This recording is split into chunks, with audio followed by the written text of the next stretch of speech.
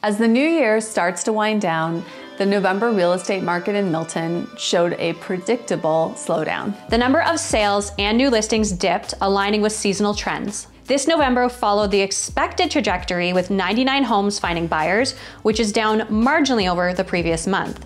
And with that, fewer new listings came onto the market. The average days on the market for properties has extended to 41 days, indicating a slightly longer wait for sellers. Nevertheless, sellers are still accepting 97% of their list price on average. The average price of a house in Milton is currently sitting at $1,041,000, which is relatively flat over the previous month, but is down 3.4% over last year for the month of November. Looking ahead, December is historically a slower period.